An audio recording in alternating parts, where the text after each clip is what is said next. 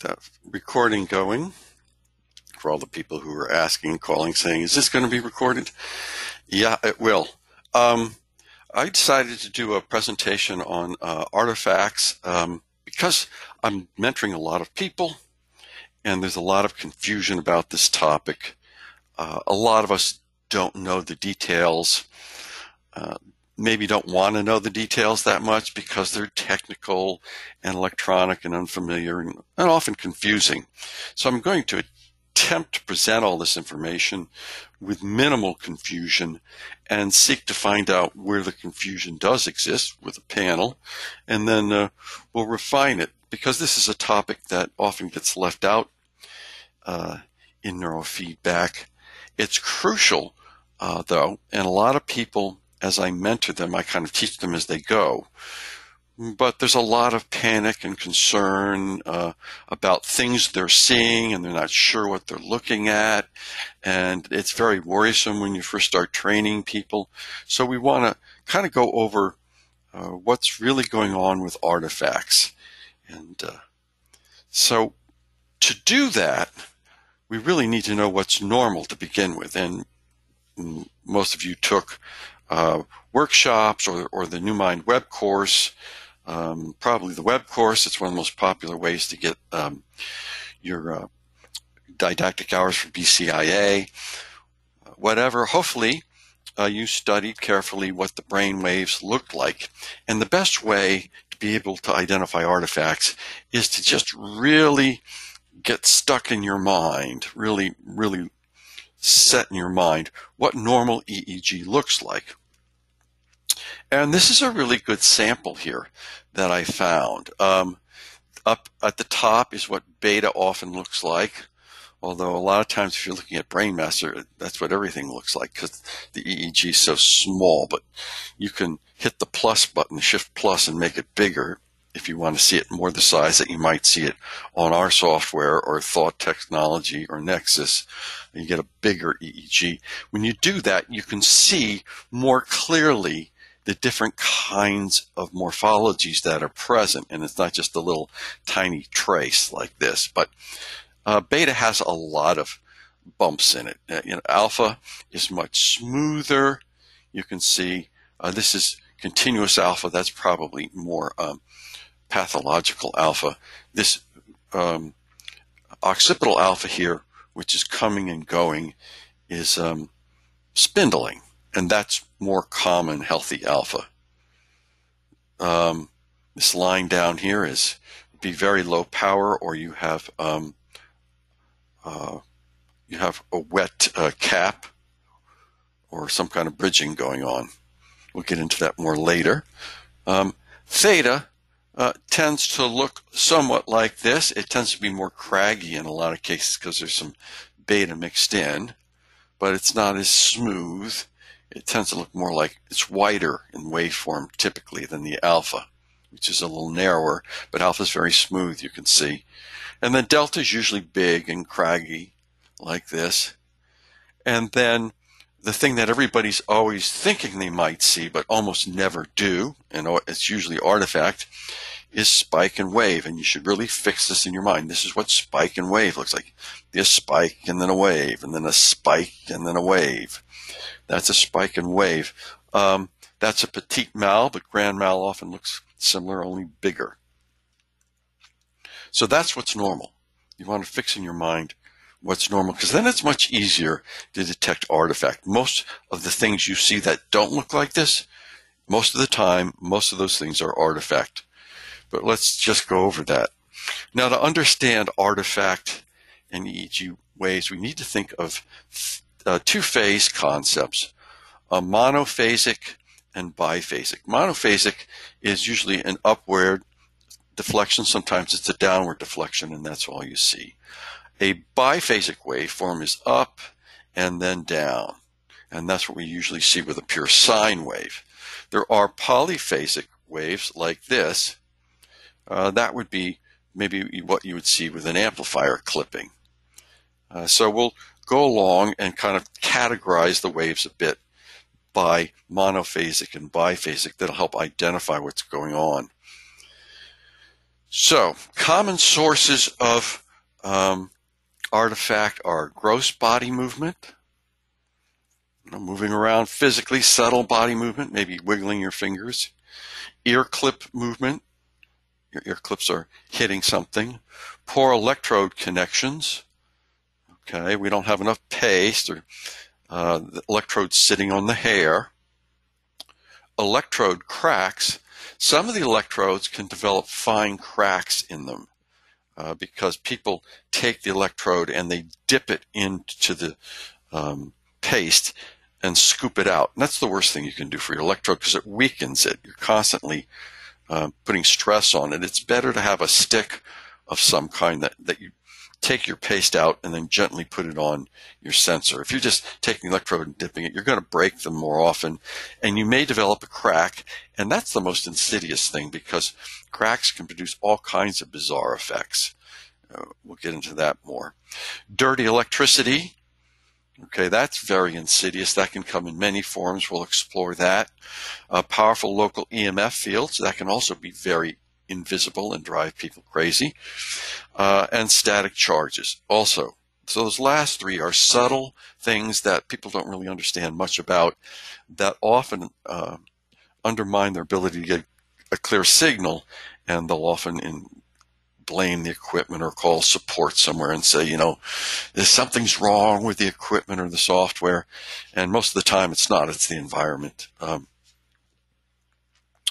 Okay, I want to start with alpha artifacts because actually they're very rare, and we'll just get them out of the way. They usually develop from some form of subtle rhythmic body movement, and they aren't really alpha, they're just artifacts that are in the alpha range. One of the most common sources is eye saccades, and at the top here you can see here's a brain map type of 19-channel recording. And if you look up at the top, I expanded it at the bottom, you can see these waves. They almost look like alpha waves. They appear to be monophasic, mostly in one direction. You can see that there's a slight up and down to them, but they tend to sit on top of the zero line. We have all these zero lines that each of the traces follow, and that zero line is the point at which positive swings in the EEG shift into negative swings. Because EEG, if you remember, has a positive and negative swing. Okay, they're rhythmic and continuous. Again, most alpha spindles to some degree, unless it's fairly pathological from a drug. You could get some continuous alpha, or from something like hypothyroid, you could get some fairly continuous alpha, but healthy alpha is usually spindling. So this is continuous. That's one of the reasons you know it's an artifact. In fact, Marvin Sams said to me once, he said, one of the best ways to identify artifact is that it's a continuous event. It's one of the key features of an artifact. And then the frequency range can be between 8 and 13 hertz, just like in alpha. In fact, there are people in the field who are medical EEG technologists like Jay Gunkelman who have presented artifact, this eye movement artifact, that up as fast as 13, 14, 15 cycles a second. Now that's rare, but it's possible. So that's a subtle form of artifact, but you can spot it pretty easily if you see that kind of mostly monophasic pattern, and it's just continuous. Now, eye movement is a big problem in EEG. If we try to train frontally at FP1, FP2, we get eye blinks and eye movements to the left and right, and eye movements up and down. People aren't usually that aware that they're moving their eyes, and the saccades can really cause problems a lot of times. So here's an example of eye movement here, and here's an example of lid movement. The lid's moving up and down. The lid's moving over the eyes create a large charge which travels across the skin and gets into the sensors, and you have to understand that electrical charges are traveling across your skin all the time from muscle movement and from electrical activity in your environment. We'll talk a little bit more about that later on. But eye movement can generate a pretty strong charge.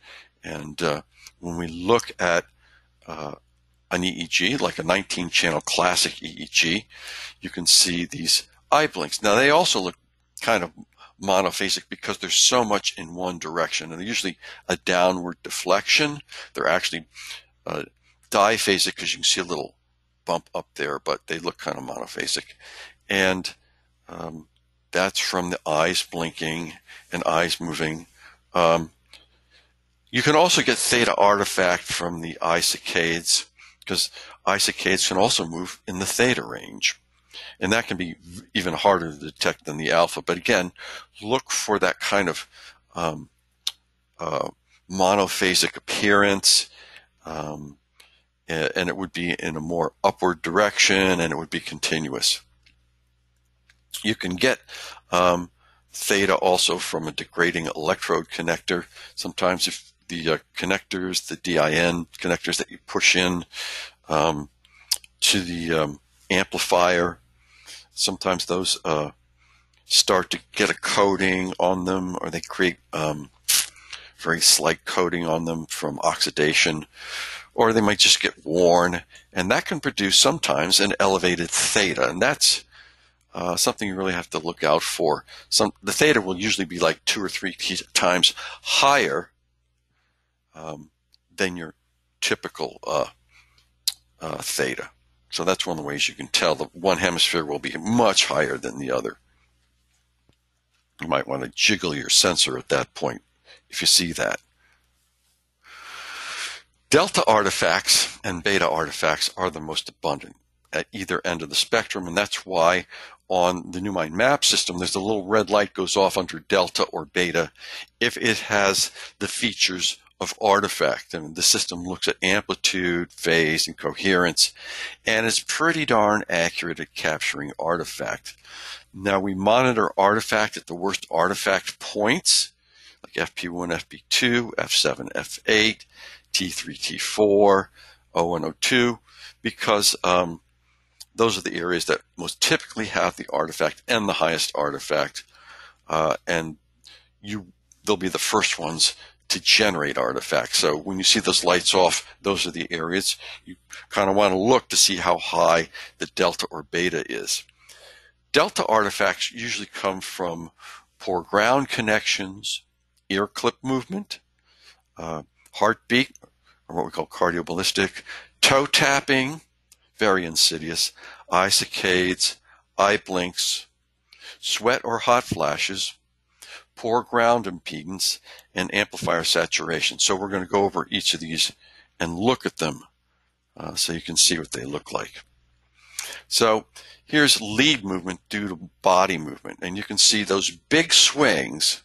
Now, those big swings sometimes look a little bit like sweat artifact if you've got somebody who's heavily sweating, but people usually don't sweat quite that heavily, but they might be moving around a little bit, and what's happening is the leads might be swinging as they move, or if it's a cap, it might be jiggling the main lead that comes off the back of the cap going to the amp. It's harder to get this pattern with a cap than it is with single leads, but you can get it. One of the things you can do with single leads is to braid them a little bit, and that helps reduce the induction of a voltage into them, and we'll talk more about how that occurs, but that's one of the things that is happening here. So the body's... Can I mention something about bald-headed men? Because if they're bald and they tend to be warm-headed, then it begins to melt the paste, and then you'll see some of that as well, wouldn't you? Yeah, but it's usually a little subtler, and I have a picture of the sweat. Yeah. Oh, good. This is heavy body movement. If you see a pattern like this, we're getting a high beta here on this side, and we're getting huge amounts of delta, very high, so high it's not even recognizable as EEG almost. But the connections are good, but the person is moving a lot. So if you have a new mind system and you're recording a map, that's something you might see. Here we have a poor ground or reference. Now that does produce something that looks like a lot of delta. I mean, a lot of beta, sorry. But there's also quite a bit of delta in it, and I'll show you some of FFT spectral displays where you can see that more clearly in a minute. But if you have the ground is not connected well or the reference is not connected well, this is the pattern you see. This is very poor EEG. You can't do a map with this. This is the pattern that most people struggle with when they first start brain mapping and they put the gel in the cap and they can't quite get it a good connection, and they keep thinking, oh, there's something wrong with the cap or something wrong with the amplifier, and they call up and they say, the equipment's not working right. And we'll have them wiggle the blunt needle around a little bit in the cap to try to get the gel through the hair, and that'll bring it down. And they might still not get a good pattern, and they think, oh, it's the equipment or it's the software's not working right. And again, that's not the case. 99% of the time, they still just haven't gotten a good connection. If you take a little swab with a wooden dowel at the end that they use medically and put the dowel into the hole where the sensor is on the cap and twist it a little bit, that almost always gets the gel through anything that's on the skin, including the dead skin, and gets you a nice signal. Now, you don't want to twist those things too hard or push too hard. If you break the skin, you create a problem in terms of hygiene, okay? And so we don't want blood or fluid coming out of the scalp. That creates a problem when cleaning the cap. Now you have to use some extreme measures to clean the cap if you're getting that, because you could transmit disease that way. And there is no reason to do that. And we'll show you more about this, but you don't have to get your equipment down to 5K ohms. I don't care who's saying what. None of them are, if they're saying it, know anything about electronics, and they haven't looked at the research, because the research contradicts this crazy idea of having to get things down to 5K or even 10K. It's absurd. We'll look at more of that technically as we move along. So this is one of the biggest stumbling blocks. We're always trying to get rid of this big fuzzy looking EEG, and it's usually a poor ground or ear clip reference. And a lot of times when people are injecting gel in the caps, they forget to put gel in the ground. It even happens to me. And if you do, you're going to get signals that look like this, and you put gel in the ground and boom, it's really good. Okay, in this case, we can see the ground and the ear clips are looking pretty good, but we're not getting good connections here. Let's jump over here. Another thing you see with poor impedance, ground impedance, sometimes you can get a fairly good signal on some software. For instance, this is a signal coming into a BioExplorer software, but we can see that we're getting 60 hertz and hum into the signal here. That's what this little red line means here compared to the green. And when you see that, you see these big wide swings. Here's the spectral display from the FFT, and that's showing you all the frequencies from 0 up to 30 hertz, and you can see big wide swings. I mean, in this, they swing really high up, and then they crash down, and then they swing really high up, and then they crash down, and you're going like, what's going on with my software or my amp? It's just poor ground connections. Here's insufficient gel at PZ, putting gel in your cap, and you can see FP1 is looking pretty good. It's a clean line. It's low power, but it's there. FP2 is clean, but PZ, it's just traveling all over the place. It's going crazy up and down. When you see things making wild swings like that, it's usually you just don't have enough gel or paste. So that would be the case for that. Another one that's very insidious is ear clip movement. A lot of times people will have very thick, long hair, or they'll have, if it's wintertime, they'll come in with a shirt, or they might be cold and sitting in a jacket in the chair. And if they are, you really need to look at the collar and where it is in relationship to the ear clips, because the ear clips hang down from the ear and they can subtly bang on the ear clips and wiggle them. And that will cause artifact, especially if you don't have a goodly amount of paste on the ear clip. For people who are stingy with paste, it will make it doubly easy to create it.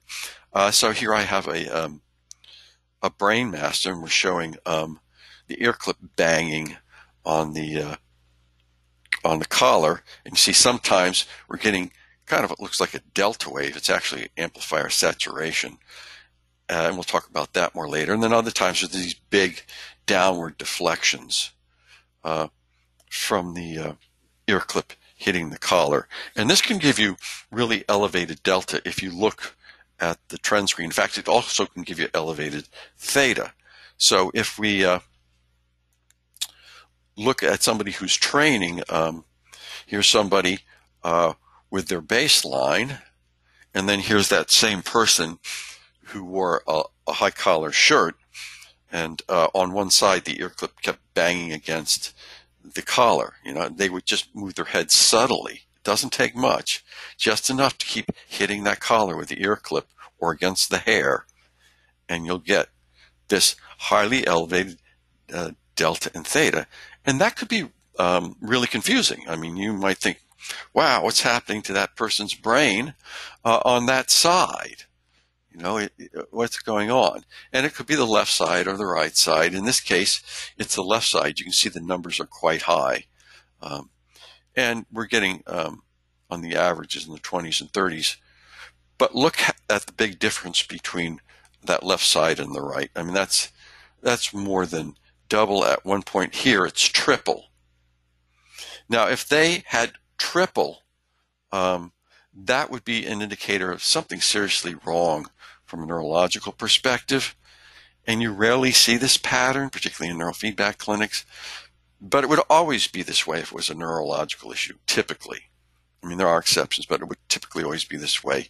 So you wouldn't have one time where it would be low like this, and then the next time it would be really high in one hemisphere only. Now, if it was both hemispheres, okay, that might be from sleep deprivation. But just in one hemisphere, there's usually this is an artifact that's occurring. So watch for the ear clip artifact. Another artifact that we see quite often is electrode movement or electrode pop. And you see right here, in this area here, is a pop. And in this case, it's deflecting in different directions because this is not a standard reference recording. But poor fitting caps, you know, they can often puff up at the top at CZ or PZ, and they can pull on the electrode. If you're recording for a map, and that little pull can cause a pop. And it just pulls the electrode away and causes a big delta deflection. So that's what you're seeing there. So that's not a spike. Usually when people have spikes in their EEG, they come periodically. This in a fairly rhythmic pattern. You'll see it once every 2 seconds or 3 seconds. With an electrode pop, it's just an occasion. It's here and there, and it's more related to how they move. So if you're seeing something like that, it's always important to look over at the person and see if they move at the same time you're getting that kind of pattern. If that's the case, then you know that is probably an electrode pop. So it's a little trickier, but that's the way to distinguish between electrode pop and maybe a sharp wave or a spike. Now here's a classic pattern that people usually pick up on, but sometimes they don't. They think, oh, this person has got spikes. And this does look like a spike. I mean, it's kind of sharp and it's upward deflecting. and it's fairly rhythmic. The problem is it's too rhythmic. This kind of rhythm, where it's just steadily beating out a pattern, that's a heartbeat. If it was a sharp wave or a spike, it would be less consistent and it would be less frequent. So that's a heartbeat. That would be a cardioballistic, as we call them. Here's another example of a pulse artifact. This looks almost like delta, doesn't it? Again, like a lot of artifacts, it tends to look kind of one-sided. It's deflected up. It's not biphasic, it's monophasic. And in appearance, not naturally, but in appearance. And it's steady. Again, notice how steady that is. And it's a consistent train. That is another clue. Now, this is from '01. Again, these heartbeat artifacts or cardioballistics, they tend to occur in people who have fairly broad chests and wide, short necks. And that might sound like we're picking on people's body appearance, but it's not. It's just a fact that those people tend to produce these kind of artifacts. So you want to look at the person, you don't have to go into if they're an endomorph or an ectomorph. Just, is their neck kind of short? Is it kind of wide? Is it kind of broad in the chest? Are you getting that pattern? Well, it's probably a heartbeat. So there you go. Now this one is very insidious. This is toe tapping. And this is what it tends to look like when you have toe tapping. It's like, what is all this wavy delta that's steady in the map? My God, what's going on with them? And then you look over at them and they are like a stone statue. Their eyes aren't blinking. Their head's not moving. There's no subtle movements. Their hands are still. Their arms are still. And you're thinking, what is wrong with my equipment? Or is there something off with the software? But if you look down their leg, and it looks like their leg's not moving, at the very bottom, you'll see this subtle tapping of the toe. And that will produce this kind of artifact. And it will do when they're training, too. So one of the ways you avoid this is getting people's feet up. So if you can, it's always useful to get people to get their feet up. It calms down both children and adults and tends to make them sit more quietly. But be sure, if you have somebody who's in a chair and they're kind of slouching there, look for that toe tap. That can really bugger things up. Now, here's a slow roving eye. One of the ways you can tell that is that right here, if you're looking at it, this particular pattern here, the eyes are coming together and then coming apart. That's movement laterally, left and right. So that's the pattern you see. The waves come together and they move apart. So that's just eye movement. There it is again. That's more pronounced there. That's at the front. These are lateral eye movements. And that's what they look like. Here's an eye blink. Now these are all delta. All of these produce false delta in your amplitudes and your FFTs, spectral displays. Here's an eye blink. You can see it's a big, strong downward deflection with that slight upward deflection. And an eye blink could be either in delta, where it just appears once, or it could be like every second. And that would, start getting you into the theta range or higher. Sometimes, let's see where this looks like we've got about 3 in a second here. So that would be high amplitude delta. If this epoch was a whole second, we'd have 4, we'd be into theta. Some people blink continuously when they're anxious and fairly rapidly, and other people blink more slowly. So depending on how fast they're blinking, you could get false delta or false theta, even theoretically alpha, but that's a really anxious person. So here's an eye blink, okay, doing a map with the new mind system. This eye blink looks like again, monophasic, like an upward deflection, but they also can go up and down both, but it's good to see different patterns. So I'm showing you, what you might see if you're doing 19 channels at a time, and maybe something that you might see doing 4 channels at the time. Either one can occur, 2 different formats, but it gives you an idea of what you're looking for. Now this is up and down eye movement. Again, it'll inflate the average amplitude of the delta.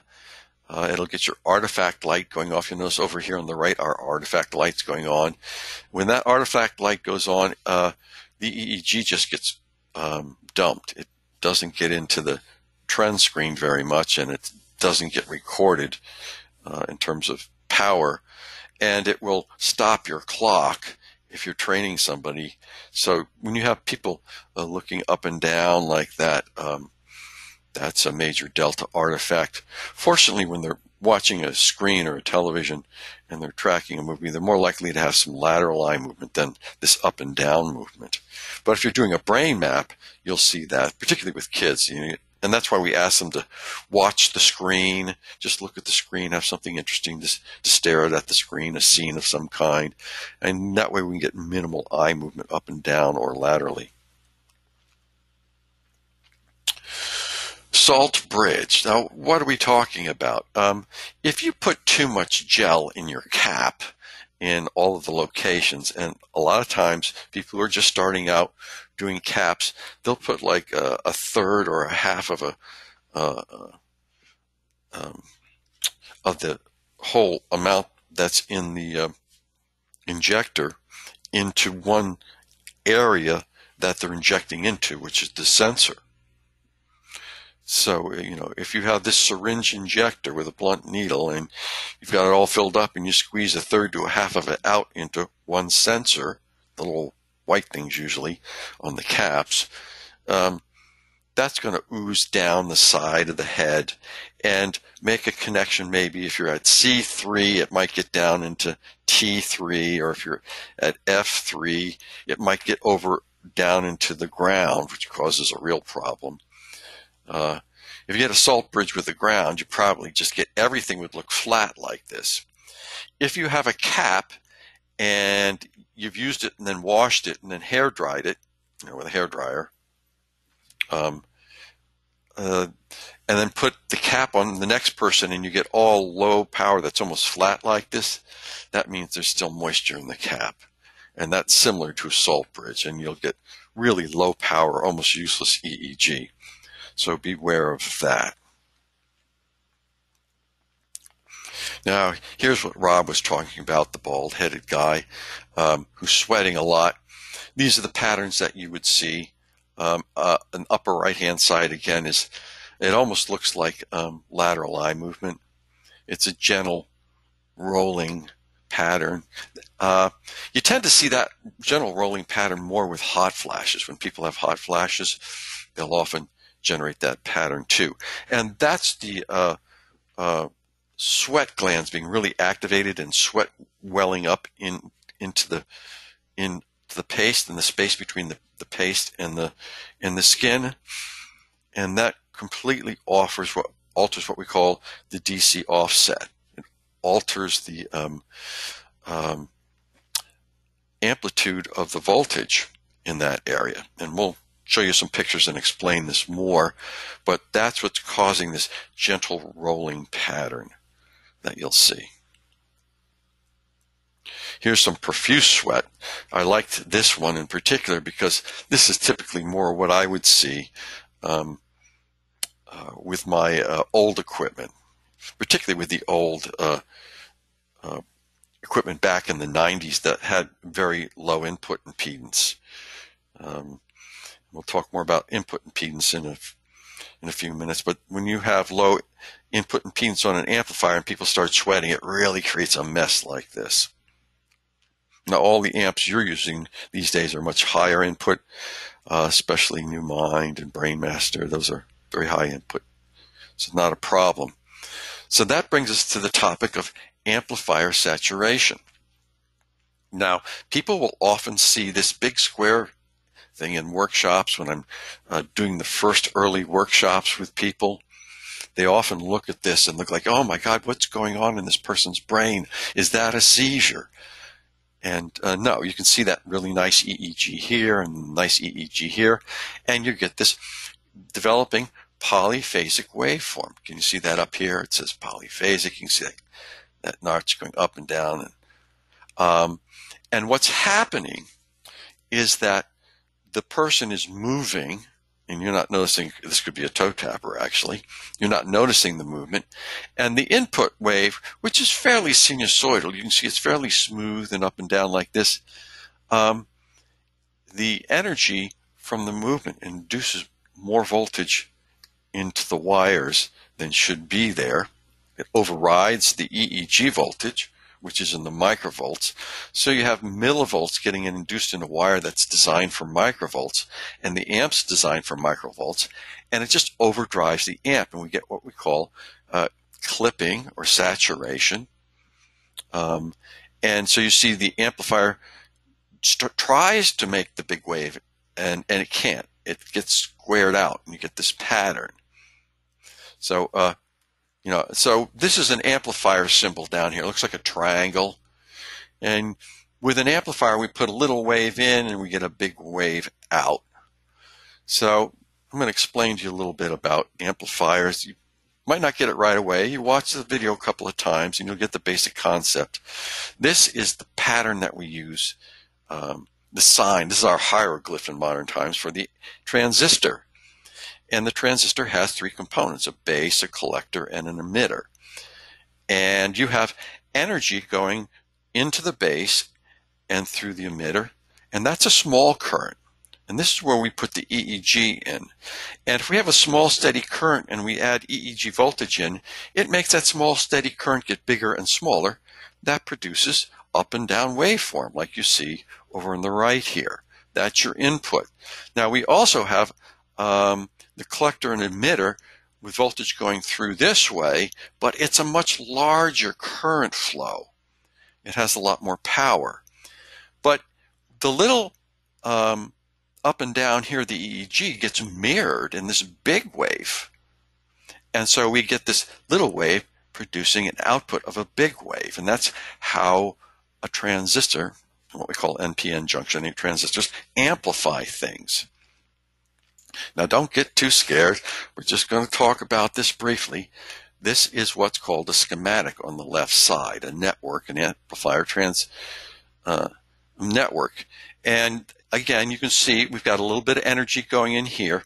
This little sign over here is the battery power. It's putting in up to 5 volts. So we have to get just the right amount of voltage. Otherwise, the thing gets too unstable. And then we have this other power this battery's putting in here. And these little squiggly lines control how much energy is flowing. Okay, that keeps it at the right energy amount. And we need to get this base where the EEG comes in. It has to be set at just the right point. We call it the Q point. If it's not set at the right point, then the swings that are being mirrored in the EEG, if we had a big delta, the swings might be too big. And it just throws so much current through the amplifier that it clips the signal.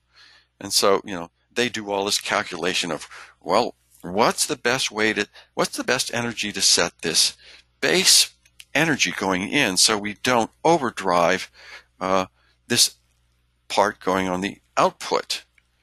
And this is what happens. Here's the energy going in, and the base is set too high. That, let's say the base was set at 10 instead of 5. It would overdrive the output of the amplifier. The swings would be so big that the amplifier couldn't handle it, and it would just cut off the waves. So that's what's happening when we get these big cutoffs. You can watch that a couple of times. Maybe it'll kind of make sense. Now here's beta artifacts. These are often the most difficult to detect. They have a sawtooth waveform. That's what makes them so readily identifiable. They can often be from poor connections. They can be from multiple muscle sources. They can be from electromagnetic forces around you or dirty electricity. You know what's coming out of your wall socket. They can be from muscle tension with subharmonics, and the harmonics from muscle tension could go down to 13 cycles a second. That's low beta or SMR. Beta over 21 hertz is mostly artifact, and that's been just pretty well established by research.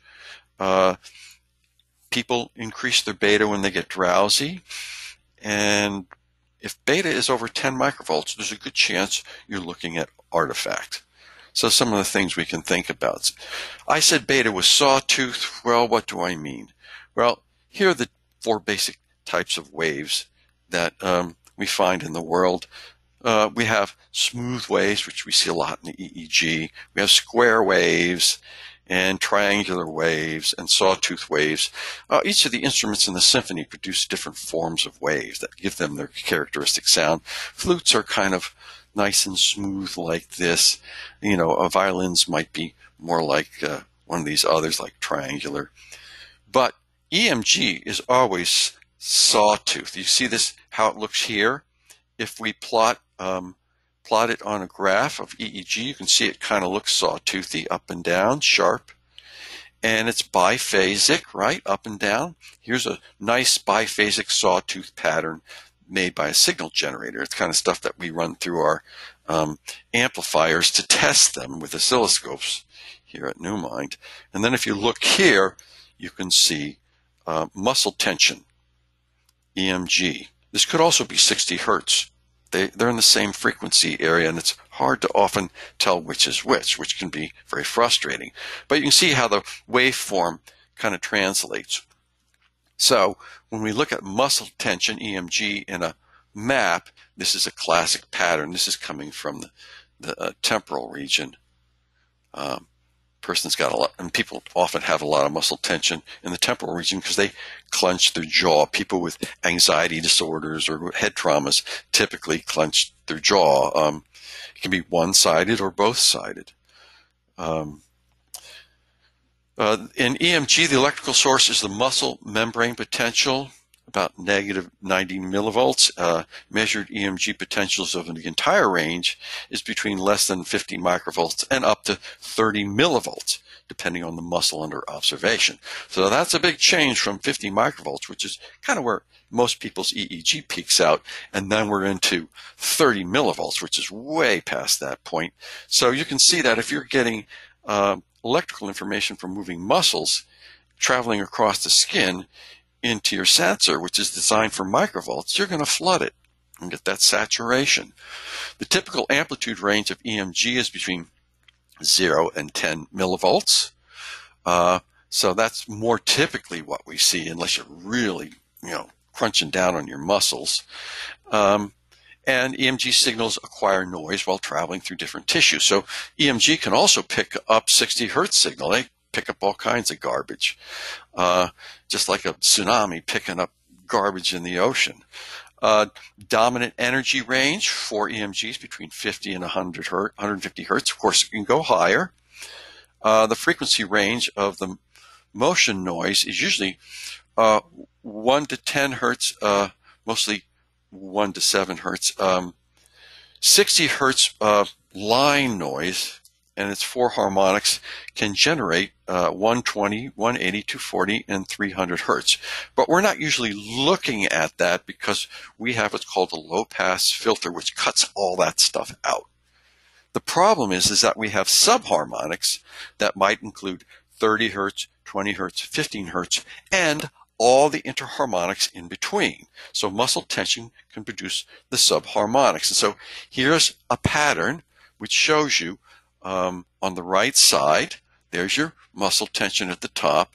There's a graph showing 0 to 500 cycles a second, and the power, millivolts probably on the left side. And you can see the distribution of the power across the frequency from the muscle. And notice it goes all the way down. It looks like the 0 here. But if we look at a graph like this one on the left, we can see that most of the muscle, when somebody's tensing their muscle, falls off below 20 hertz. Typically as low as 13 hertz. Now, there's been laboratory work that showed sometimes it can get down as far as 8. And you can see that on your spectral display in your FFT. When people really tense up, you can see it flood in. But most of the time when you're doing neurofeedback, it usually doesn't get down below beta. So here it is there. And there's an example on a trend screen, a NuMind trend screen of somebody. This is 36 microvolts. That's ridiculous. Nobody can do that with their brain.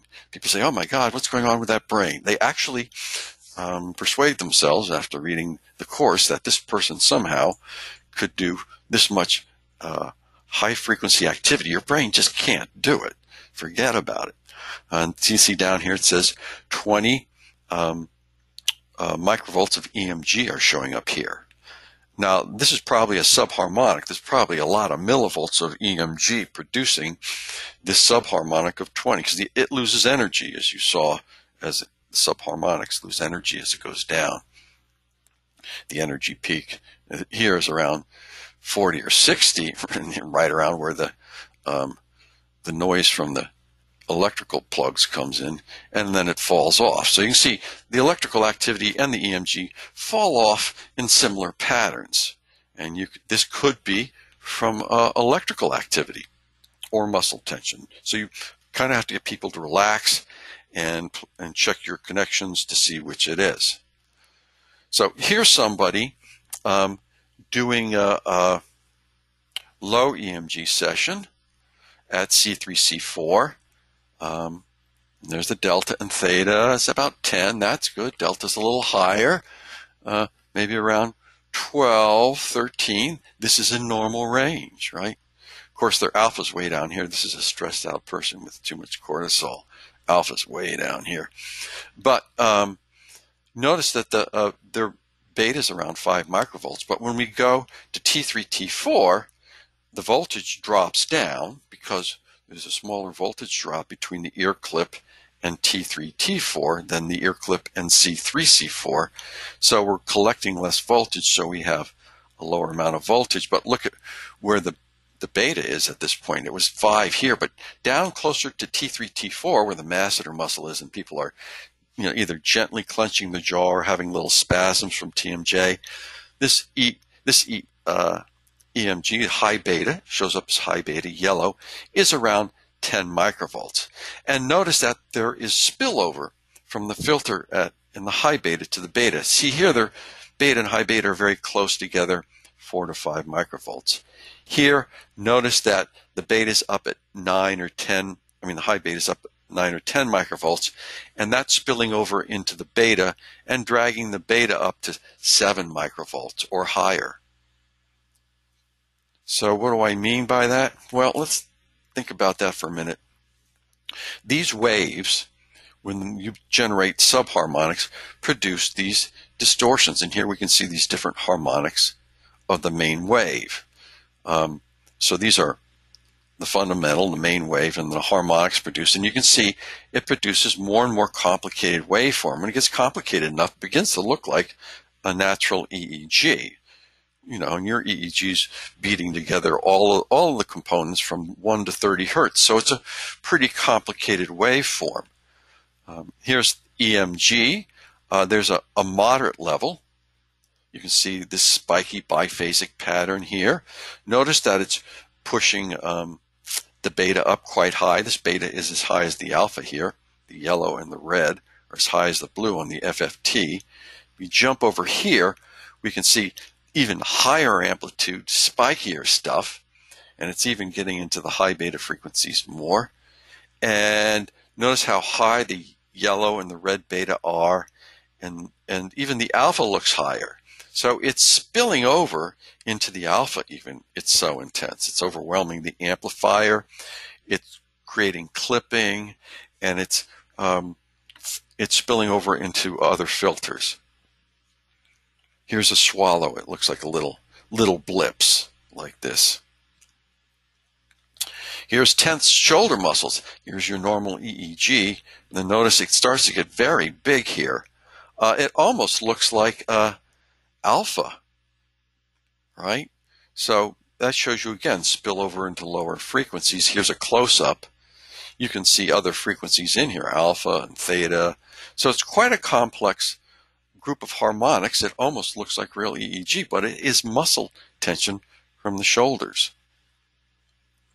And here's, again, that was Newmine. Here's BrainMaster showing a trapezius EMG from the shoulders. Again, we have, look at how high the high beta and beta are, and the alpha's even involved again here. Here's a frown. Okay, there's your regular EEG. The frown's not that easy to figure out. But it's producing 10 microvolts, and that's too much. You see that 10 microvolts in a pattern like this, odds are you're getting some frowning. So you watch their face, see if they're frowning, get them to relax a little bit. And it almost looks like regular EEG here. Here's neck and shoulders at O2.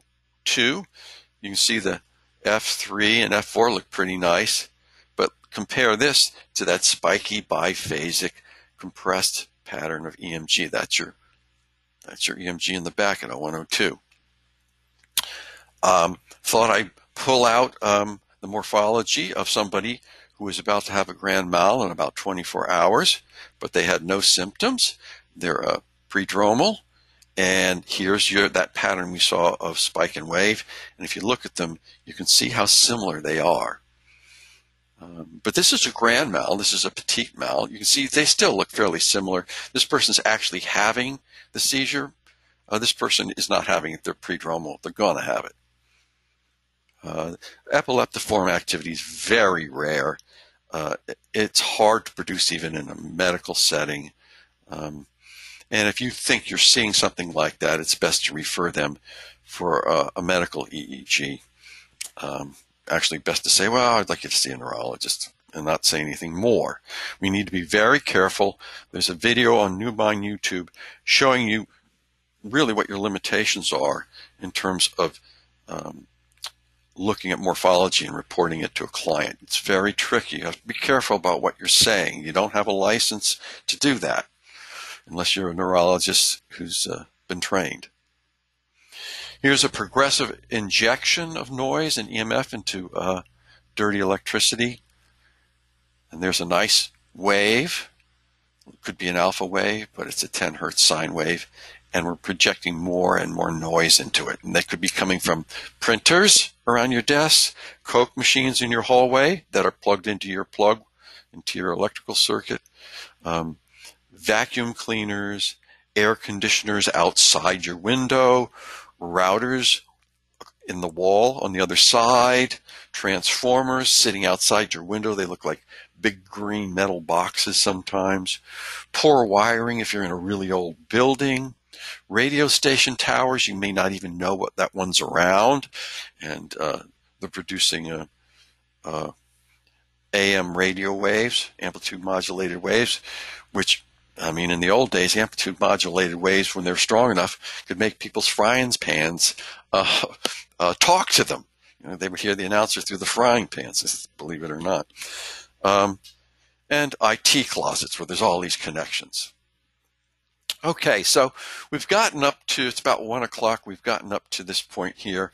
So I'm going to stop off here, and we'll pick up again on another Lunch and Learn and discuss artifact a little bit more.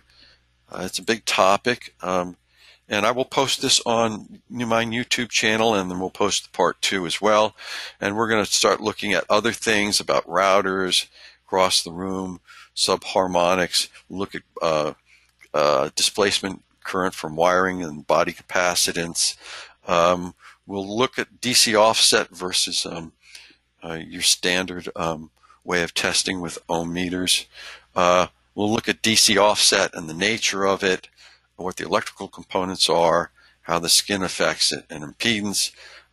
These are more topics, and I have to thank Dr. Morella, who on LinkedIn, posted a lot of the images I showed you of 19-channel EEG.